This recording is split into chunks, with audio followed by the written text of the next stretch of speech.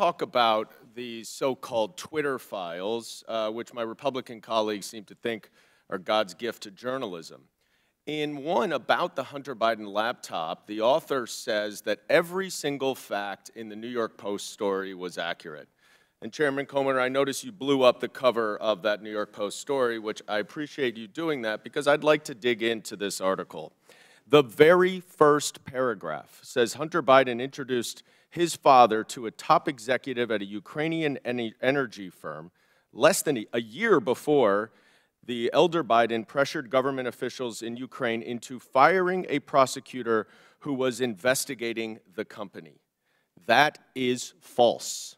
100% false. Is the gentleman sure about that?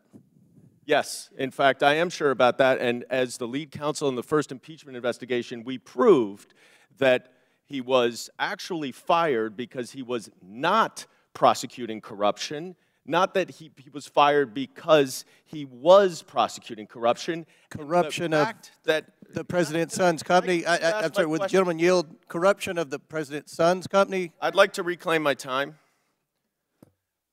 Gentleman's recognized. The fact that Joe Biden fired, consistent with U.S. policy and every single European country, the prosecutor general in Ukraine because he did not prosecute corruption, including at companies like Burisma, has been proven over and over and over.